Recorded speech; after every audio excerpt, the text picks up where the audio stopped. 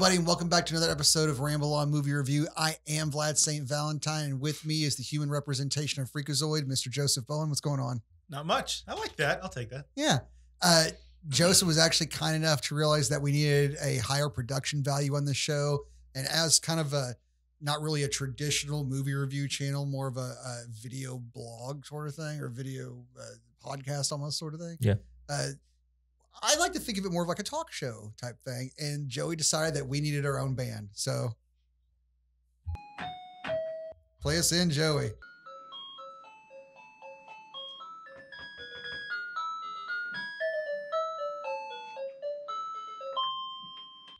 Now, the advantage of that is I don't have to make annoying banter with it afterwards. Nope, not at all. So that's good. It is what it is. We're on production, of course, is the host with Hermosis, Mr. Caden Ramos. How's it going? Pretty good, man. Just hanging out, watching Joey buy things to put on camera that are green. Yep. I mean, I didn't think about the green until it was too late. But I was like, I already walked out of the store with green stuff. So I was like, yeah, well, whatever. We'll fix it in post. Well, everyone came out tonight to do our punishment, our pay-per-view punishments. We are one behind on because of the weather and other conditions and people's cars being broken and every bit of life just befalling one of us each week, it seems. But this week we were supposed to do a double feature of Garfield, A Tale of Two Kitties. I'm sorry. I chose that movie. I'm like, there's no way I'm going to win. I'm just going to say Garfield 2. And then I got the message I won. I was like, oh, hell, we got to watch Garfield.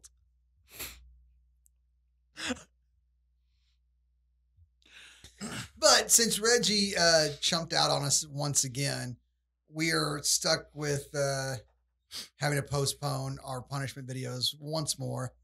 So we thought we'd do what we did last time we had to postpone a punishment video, which was do a movie in one of my favorite series of movies, Puppet Master. And I promised we would get to Puppet Master 2, this batshit insane movie that has got nothing to do with the rest of the series. And damn it, we're here. Because this movie has got several things in it that are actually key to the Puppet Master franchise and things that should be lauded, but nothing in it goes along with the rest of the series. I don't know the series. So this is all I know is what we just watched. I thought you had seen the first one. It's just been a while. It's been a long time. Yeah, I don't really remember the first one too well. It's the same kind of plot. A group of people go to the hotel and a dead guy kills them by using the puppets. Fair enough. Okay. Yeah, if you watch our review on it, you'll be able to see. Yeah, if you watch the videos on this channel, maybe you might actually, know what's going on. Just saying. Good point. So we start this movie off with the puppets digging up Andre Toulon, who apparently was buried in a coffin that resembles a giant chest. Like, he's like, I want to be buried in a coffin that resembles my puppet's chest, or Samsonite luggage. Yeah, well, he apparently was just buried right outside the hotel. Like, they didn't bother to ship his body back. Yeah, there's a cemetery there. There's not even a cemetery. Do you see any cemetery? Yeah. They just took Grandpa out back in one of his trunks and threw him in a fucking hole. No, there's a cemetery. They showed like headstones and. Did they? Yeah, there's some headstones. I didn't even see that. I think all the headstones just had one name on them. I don't think any of them had like first and last name. I thought they just threw Pop on a ditch behind the dining hall. No, even he had a good run. How would they know? Like, no one came to claim him in 20 days, so. We're just gonna bury him in the backyard with the dogs and the turtles. Well, yeah, they keep the bodies that are lost and found in the freezer. Oh yeah, it's true. Yeah. After 20 days they're not claimed, they get buried in their own suitcases. He was still in the okay. At the end of that movie, yeah. I forgot about that. Homeboy is still in there with the frozen vegetables. Yep. Yeah, his sister forgot about him too. Yeah, but the puppets wake Toulon up, they dig him up, and it looks like they just woke him up at the the hotel cemetery that they have out back because why not, right? Well, it's over there kind of by the tennis court and the swimming pool and the cemetery. Oh, yeah, yeah. It's one of the many leisures. Well, high-end hotels like this will frequently have all the amenities. Oh, yeah, even and especially since like the interior of this place looks like it's frequented by nothing but old people, they are likely to die while staying there. And because of their likelihood to die, you got to have your own personal cemetery. You have to, yeah. Yeah. So, and like and if you get like the package deal with the hotel, the plot is not that expensive. Shouldn't be. Like, no, you can get a room, a plot, and be shoved into your own suitcase and buried for under $100,000. Oh, easy, yeah. And that's a deal you can't beat. If you time your death just right, you still got the continental breakfast. Oh yeah, that's a good way to go. Oh yeah, man, a stale bagel, and an orange that you're not going to actually eat. And you like peel a little bit of it, but then you remember that you fucking hate oranges and peeling them's a pain in the ass. And so you just kind of leave the peel lying about with the orange. You also got the waffle maker and stuff like that. Oh, you're not in any Wait, what fancy place for you that had a waffle maker? Every continental breakfast I ever saw, like if it was a good continental breakfast, yeah, you got the individual packs of cereal. Oh, they had those too. Right one, yeah. That was when you got a good continental breakfast. Other than that, it was like a brown banana, an apple, an orange, and some stale ass bagels that I'm pretty sure all of it was there from the day before and not changed out. So they wake up the guy.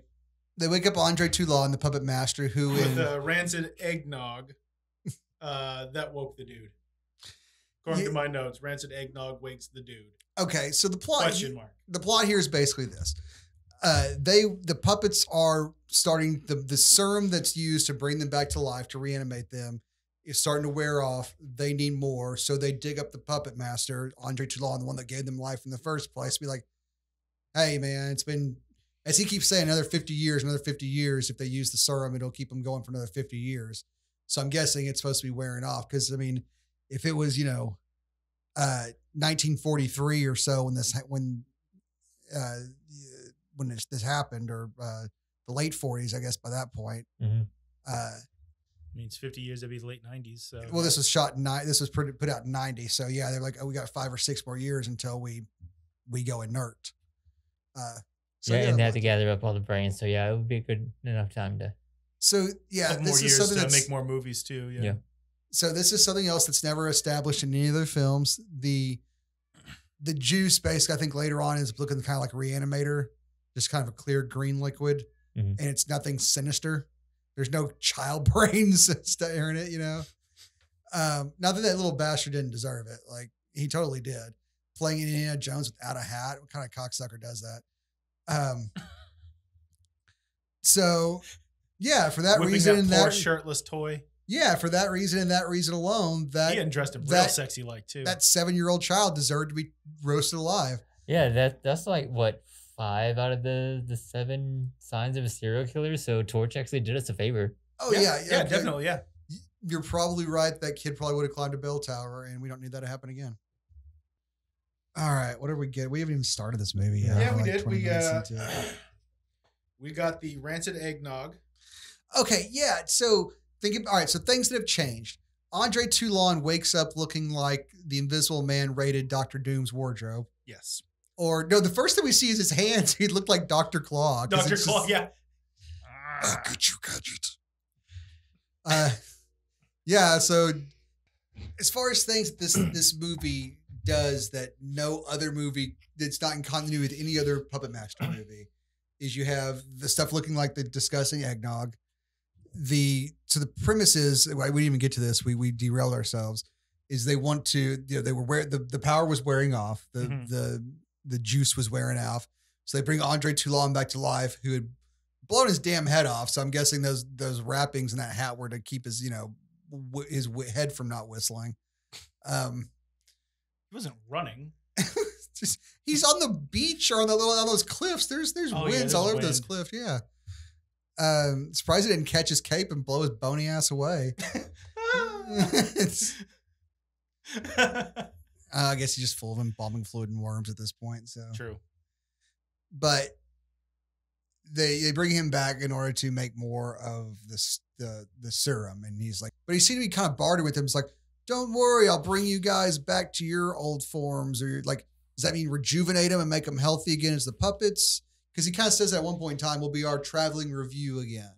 So I guess they just want to keep going on as the puppets and not get put back into giant, creepy marionette bodies also. Yeah, I don't know. I didn't really get much into that. It is a little convoluted, I guess. It was, yeah. They do mention when they're dissecting Drillhead, Tunneler, that he Tunneler. Oh, our bad. Well, he did stumble in the hallway outside the bedroom door. Yeah. And she did call out to him, and there was fear in her voice. And she pulled the covers tighter. He pressed against the door, and he was going to be with her tonight.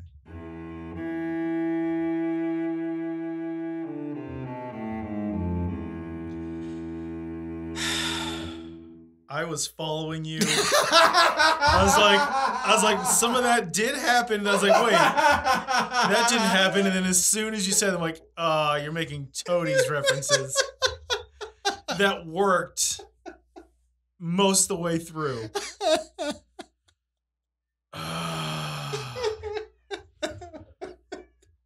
Jesus. And that song is called Drillhead. By the Toadies.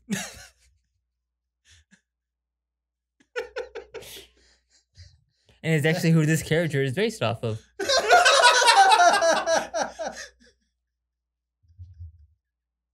Even though the movie came out like 6 or 7 years earlier. They're collecting brains to make the goo, but a group of paranormal investigators show up, or skeptics. They say they're with a government group that researches paranormal stuff. So I guess they're government paid skeptics who go and debunk stuff or try and get evidence on it. I don't know. It's kind of like they never talked about what was going on in that place in the first place. Well, they did. They said that the guy for Ron White from the last movie was the only survivor, and that he went insane and ended up in psych ward or whatever. Because that's one of the other notes. I was like, why do these bad sequels always have to undo the happy ending for the protagonist in the last movie? So he ended up in a psych ward, and I guess the woman who owned the place and brought the dead dog back to life at the end of the first movie, I guess she doesn't own it anymore. Did she go crazy too? Yeah, I don't know. So the paranormal investigators are there. So the paranormal investigators are there, yes. And Vic said key don't work. According to my notes. They bring in a psychic, and the psychic immediately is like, I saw 2 puppets in my room, and then runs out. And they're like, where? And they go upstairs with the cameras and zoom in on a couple of ragdolls that ain't doing shit. Someone broke the Maltese Falcon when they weren't in the room. But like almost immediately after that, the psychic's like, I'm getting the fuck out of here because we're all gonna die. Like, I'm gonna go pack my shit and get the hell out of here. I'm creeped out, which is honestly the right choice. Yeah. But then Pinhead grabs her ankle, and then she falls over, is immediately immobilized. Yeah. Like she's like one of those fainting goats. Yeah. Like she just seized up and fell over. And then Jester puts a rag over her mouth, and they take the time to drag her out. Like they're going to hold her hostage. They're going to use her for something. She's going to be alive later, which again, spoiler alert, we just see her dead later on in the dumbwaiter. They're just dragging her dead body somewhere else. Yeah. And then other than that, there's no this is completely useless as far as the whole just tying her up and dragging her off bit goes. Yeah. Also, the paranormal investigators had cameras and everything all over the place. Nobody decided, let's roll back the tape a little bit and just see where she went. Yeah. Maybe we'll find 2 little critters dragging her down the hallway. I don't know. Just a wild idea. That immediately is what they do when they're in the next scene. Yeah, they do that next. So apparently the psychic lady doesn't matter, whatever. We're glad she's gone. We forgot to talk about the granny panty shot. Oh yeah, that's my favorite part of the whole movie. Yeah, as they're dragging this 60-year-old actress out of the room We have to get an upskirt shot of her in her panties as she's flailing around. Because that's when she decides to fight back, is when Pinhead's dragging her out of the room. Finally, she decides to show some life instead of just laying there and let herself get tied up. But, like, I would be like, listen, guys, I'm like 70. Have a little bit of dignity and let me wear a pantsuit or something. We don't need to see her granny panty. So, yeah, all right. So we got the paranormal investigators, which is we've got dime store Gerard Butler. Yep. We've got slutty Courtney Cox. Yep. We've got bargain basement Uma Thurman and her brother, bargain basement Alex Winter / the human personification of Boomhauer. Yeah. Just like Boomhauer, yeah. He looks just like Boomhauer, but he kind of looks and acts and moves like Alex Winter, but a little bit stretched out. He's acting kind of dickish, and she mentions he's got an alcohol problem. Then later on, we see him in bed with like setting down like one of those giant like sifters of wine or whatever. It's like, how do you drink? Like, he's already laying down. He's already pulling down. You can't drink like that laying down. Trust me, I've tried. It would be funny if he had like a crazy straw. He goes like the glasses that circles down the eyes. Yeah. So he's drinking it that way. He's laying in bed, and this is almost immediately after they kidnap the psychic lady, and she says she's going to book. And Tunler runs in and just drills him in the damn face. Right in the head, yeah. So Boomhauer and Uma Thurman are brother and sister. And before they even gets tunneled in the face, they just like, oh, there was something on the screen because we got slutty Courtney Cox was distracting Gerard Butler, who was supposed to be monitoring the cameras. And they rewind a little bit and see Tunler just standing in the doorway and runs inside with their look right at the camera, then go in. Yeah, give it one of these, and then go inside. You know, it goes back to that's something I do like about this movie though. It's something we complained about in the first movie. It's like these are like giant 2 foot, 3 foot tall puppets. Like they're like the size of like little people. They're not menacing in any way. Well, it's not that. It's just they're not small. They're not discreet. Yeah. You can see them coming. They're the size of a house cat, at least, like you said last time, Gaden. Like you're gonna notice a house cat running around. Yeah. So that's something they like about this. They're seen almost immediately. First thing the psychic lady is like, "There's 2 in my damn room," and then immediately after that, they catch one on videotape. Didn't take long at all to notice that these things were here. Yep. What was stupid is staying there and then because Tunler runs inside and drills Alex Winter in the face, and then Gerard Butler runs in and throws Tunler against the wall and smashes him with the lamp a couple of times. No more Tunler for the rest of the movie because then they start dissecting him. That's what you're saying. They're like, he's low on juice that we should know nothing about.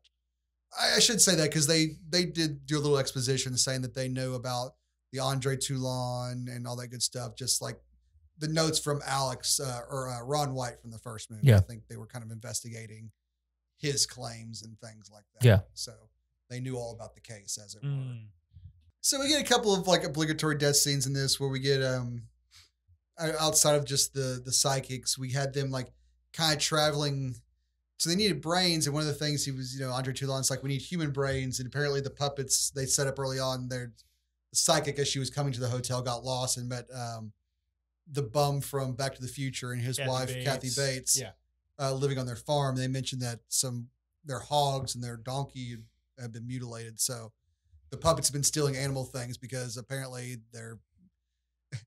even though they're immortal, like invincible puppets, walking terribly far is just too much of a fucking hassle. So like, there are humans around. No, fuck this shit. I guess we'll just use this goat. Even though there were 2 human beings living in that place they could have killed, which they go back and do later. They do later. Yeah, they go back like, oh wait, there's people here. So yeah, the leech woman kills the bum in his sleep, and then the Kathy Bates gets up and burns her and throws her in and eventually, she's killed too. But like something that's revealed in the third movie, another thing that this movie is just batshit insane about is Andre Toulon at some point in time decides that Uma Thurman is the reincarnation of his wife, and that rather than give the serum to the puppets, he's just going to put her in one of those dummy bodies with him, and they can both live forever. Yeah, okay. Yeah, and that's probably why the puppets turned. Yeah, that is why the puppets turned, because he double-crossed them. But, and we'll get into that when we get to the end of it, like why that's that's dumb also, and how that doesn't really work out either. But one of the things we find in the next movie is that I said, there's a spirit, a person actually inhabiting all these dolls, each doll, and the person inhabiting Leech Woman, the one that just got burned in the fire, that Andre Chalon's like, oh, another sacrifice. It's so sad that one of you died, but it'll be okay. We'll all be good, once we make it through this. Mm-hmm. The person inhabiting Leech Woman was his wife. In the original one? In the third movie, because the third movie is a prequel. Everything in this movie is just backwards from what we learn later and what will become kind of canon. But what we do get is we get the origin of the serum, which is him going to Egypt and getting it from some mystic, which is something that continues on. We got the introduction of the Mephisto doll, which we do, I think, comes back later on. I don't know. It made enough of an impression that they made a toy out of it, and I bought the damn thing. So there is that. And then this movie was directed by the effects artist from the first movie. So we actually got, I think it's a split second, but it's probably the best effect shot in any Puppet Master movie. And that's when eventually, he kills dime store Gerard Butler and then goes after Slutty Courtney Cox. And when he jumps off the bed and just starts slashing or whatever.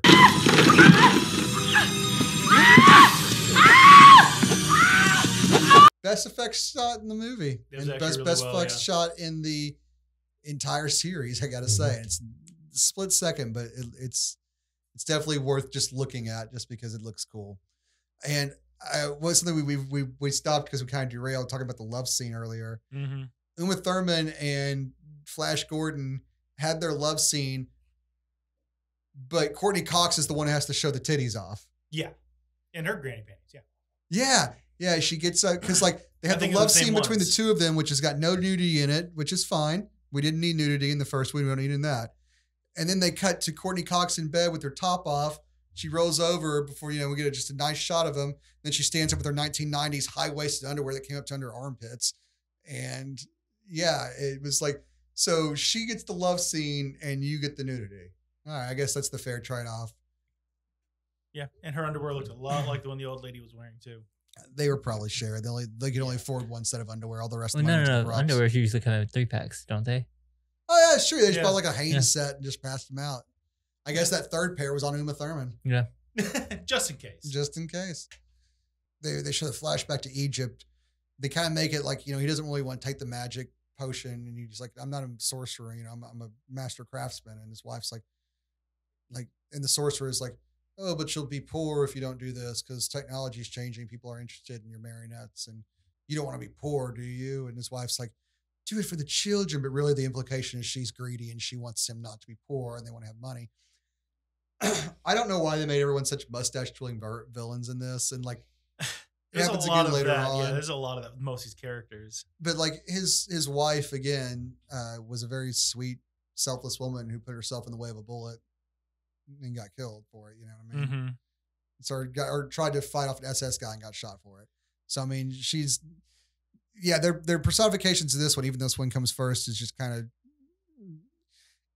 I don't like the idea of Andre Toulon being the bad guy because they didn't establish that in the first movie. He was kind of sympathetic and talked about the puppets in the way that they're portrayed in the third, fourth, and fifth movies and things like that. Again, this movie just was doing its own damn thing, but. We got a couple of cool moments out of it, like a little child being burned alive by the puppet. We didn't get to see it. We got the implication, and that was enough because that kid was a little shit. He deserved it. Yeah. I've never wanted a child to die more. Well, yeah, she ends up getting captured by Herr Toulon, who kind of reveals himself, and she's like, "I already know who you are," which is ridiculous. Why the fuck would she know? Oh yeah, because she's got I forgot. Never mind. She's got the whole case study on this thing. Yeah, she had the whole case study. Why would you guess that this dead guy brought himself to life unless you bought hook, line, and sinker that this thing was all true? Which I guess you kind of would. You saw the puppets, right? Yeah, so you already saw the puppets. Fair enough. So. Fair enough.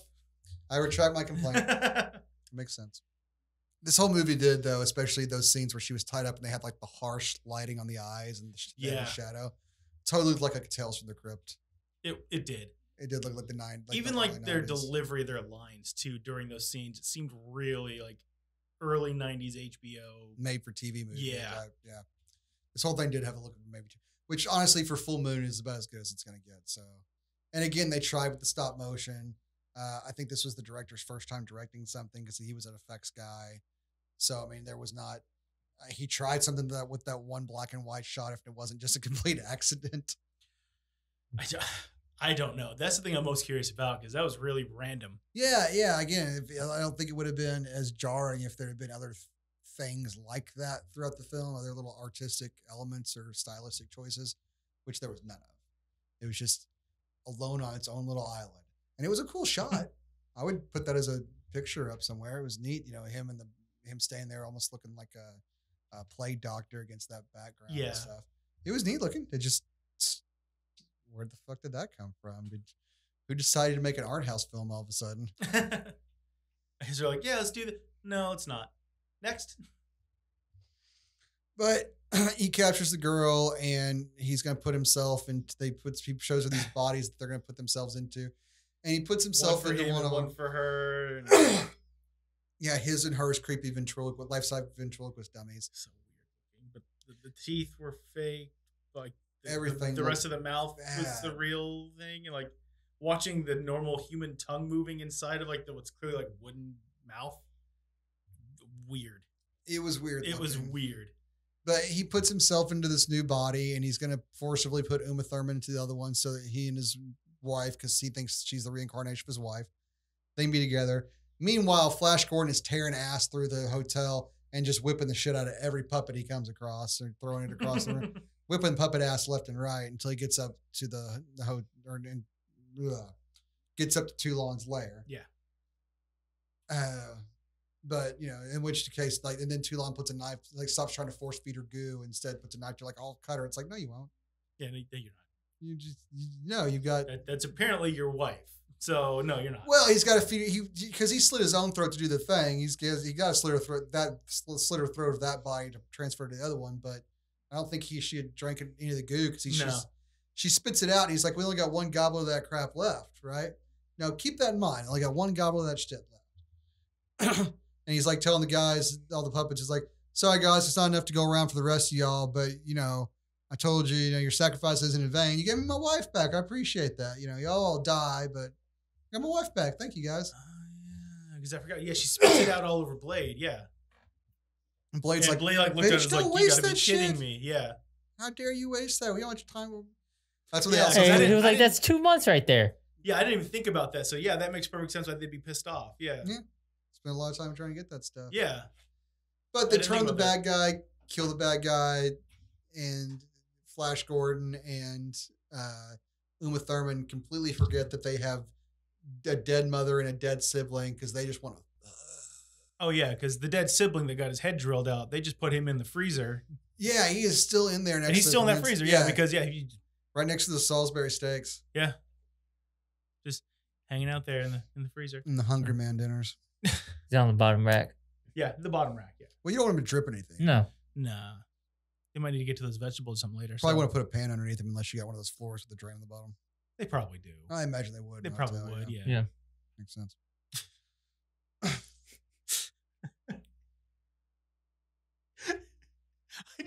I find it so ridiculous how quickly they just forget that they had relatives or that these people just died. I thought it was funny that the immortal body that he wanted to transfer them all into, they smash when the puppets turn on him, they cut him and he starts just shooting goo out everywhere. And then first of all, he's got these eyes that aren't going to fit in anywhere. No. He shoots goo out as soon as a nicked fire hose the second he's cut. And then as soon as he falls down, they hit his hand with a hammer and just smashes. The whole thing just shatters. Yeah, it's porcelain. Yeah, it just shatters everywhere. Duke's hand from Happy Gilmore was more sturdy. Yeah. It's terrible. So I don't know how immortal these bodies exactly were. It's all right, we can live forever as long as we don't go up and down stairs. So after they turn on him and Uma Thurman and Flash Gordon just, I don't know, fuck off, protagonist wrap up. Yeah. I did not pay attention. After for those two, yeah, whatever. Didn't pay attention, doesn't matter. They leave the series and the movie forever, and who cares? And then we cut to the reanimated corpse of his mother, I guess, or did they put? Or was that the puppet? It was the puppet body. That was the other puppet body. It was the female puppet body. But who did they put in it? That mom. was the mother. Yeah. They put the mother in there. They put the mother. The That one psychic that, lady. Yeah, the one that they forgot about. The granny panty lady Yeah. from earlier. So, why does she become a mustache twirling villain once she got put into the puppet body? Because she's driving with the puppets, and again, like you said, she was dressed like a preschool parachute, Yeah. and she's in like a VW microbus that says like, you know, Aunt Kathleen's Puppet show for kids. We promise you won't get raped here, or whatever on the side. Free puppy dogs and hugs and bad touches. Like, and then she like lays out this like it's worse than a Bond villain. She's sitting there in torches in the front. She looks at him. She's like, let's go entertain children at troubled schools for troubled children, and we can have some real fun with them. And even if someone does see something spooky, who will believe these disturbed children? Okay. Several questions here about this scene. Because first of all, it goes nowhere. We never pick this thread up again. It is abandoned. It is forgotten about. It is done. So, why did she become evil and decide she wanted to go screw with children? Why the hell would the puppets who dug Toulon up after... They could have presumably been running around this whole time. Yeah. They could have dug him up at any time. They decided that, oh shit, we're going to die. We need him to... This guy is the guy who can... We can probably go find... Like, instead of going and try and find some average person to just... Because they need a set of hands or whipping it up themselves, they dug up the guy who could make the serum, right? Makes sense. One thing of serum left. They took mom and put her in the woman body, right? Does mom know how to make more serum? Yeah, they didn't go into that whatsoever. Because if not, the puppets are fucked in 6 years or however long it was between now and then. Because Toulon shot himself in the 40s. That was probably the last time they got a bump of serum. Yeah. They make reference to it being 50 years. He keeps calling it half a century. So this was shot in 90. Let's say it happened in 46. Being generous. 48. Being even more generous. They got, 6 to 8 years left before they go away or they stop being active. Yeah. Or the juice runs out. Their Energizer battery needs to be replaced. Yeah, you figure they would have, I don't know, unless they used most of it for themselves and then topped off for her, but they didn't show anything, so you really don't know. They made it seem like they just put all of it into her and happily ever after the end. Yeah, so I don't know. You kind of cut off your nose to spite your face there, attacking Andre Toulon, I suppose. But I guess if it wasn't going to make you anymore anyway, it didn't really matter. So yeah, because you could have been like, take it for your wife, that's fine, but we got time to make more. Just make more. Yeah. We'll help you. If this was part of the deal, you want to add this to your deal. If you want Darth Vader us, man, that's fine. But don't Han Solo us in the process, okay?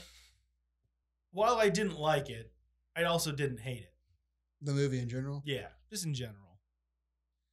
It kind of sits in that gray meh area for me. Again, as I keep saying, the first two movies in this series are fun because of the puppets and the animation and puppet kills, especially when you're a teenager. Mm-hmm. And before all the spectacles start making things less fun to watch. But the next three, I think, especially because there's the same actor playing Andre Toulon all the way through. There's a clear cut continuity that kind of really establishes the lore of Puppet Master. They're all just better movies, I think. If I remember it correctly, we could get in there and watch them. They could be just fucking terrible. Like these were. Only one way to find out, I guess, right? Stay tuned. I don't know. The only time I was really ever just absolutely disappointed was by the time I got to Curse of Puppet Master, and they were literally taking scenes from them. Like that effect shot of him jumping off the bed, that just cut into Curse of Puppet Master. And like one of the few puppet shots they have of their own, it's like literally like the puppet, like someone's holding the puppet's legs under the table while they walk it forward. Like it's bad. Like we could do that with my Blade doll here. Man, that was Puppet Master too. And it was, I think it's more entertaining than the first movie though. It was entertaining. I'll give it that. Yeah. I mean, again, this one's batshit insane. None of the plot strings, none of the personalities match the characters as we'll come to know them. None of the plot strings go anywhere. It's pure insanity as far as that goes. But we get Torch for the first time, who I keep forgetting was introduced before 6-shooter because 6-shooter becomes much more prevalent, I think, later on. Because I don't know if Torch ever comes back. This might have been his. They may all be there by the fourth and fifth one too. I don't think he's in the third one though. Anyway, I'm digressing again and again and again. These movies are fun, and they're like the Nightmare on Elm Street. They're just a big part of my childhood or my teenage years and things like that. This one's worth watching again because of the Doctor Doom mummy and his bad, vaguely European accent that's supposed to be German. It changes, yeah. Yeah, Tunneler is, obviously, not Tunneler. Torch is a cool new addition. Yeah. Blade doesn't do a whole lot in this one, though, unfortunately. And we actually do get to go to a different location. I mean, it's a redneck's rundown shack, but it still is, more locations in this one hotel like we normally get. Right. I do recommend this movie if you like the series or if you want to get into the series. I recommend watching the first two, but don't give up. It's hard to do that. It's hard to say, like, watch the first two movies in a series and be like, all right, this series is terrible. I don't want to watch anymore. It's like, no, just get through them. The first one is just kind of slow and boring, but it doesn't do anything that's going to hurt later continuity. The second one is just, this one's just weird. Yeah, it's a weird one. As far as, the rest of the lore and the story goes. But a lot of deaths happen really quickly early on, and then we just get just batshit insane plots. Yeah. About bringing yourself back to life with evil eggnog and frontal lobes of children's brains. And I don't know, man. This is what happens when you write a script while huffing paint thinner. Yeah, it doesn't really work out too well. Well, I mean, it worked out. It works out. It works out sometimes. I mean, that's how Fast and the Furious movies were written. So, all right, guys. Thank you so much for joining. Ken, you got any thoughts on this before we get out of here? No, I do enjoy that it was a lot quicker as far as the deaths go and stuff like that. Yeah, it got into the action a lot quicker. Yeah. And it helped the pace move along a little bit better. It did. So this one felt shorter, didn't drag nearly as much. The first one kind of drags. Thank you so much, guys, for joining us here on this episode of Ramble On Movie Review. Please please subscribe. Check us out on Instagram, Facebook, all that shit. We don't actually post on there, but apparently at the end of these videos, that's the thing you're supposed to say. Final thoughts? Nope. Do the thing. All right. Play me out, Johnny, and say hi to your mother for me.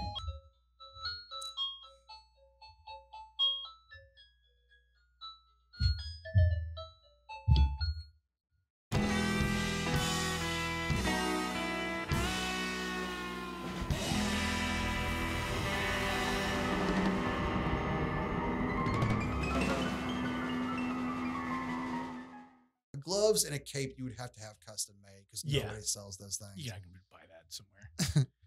Villains R Us or something.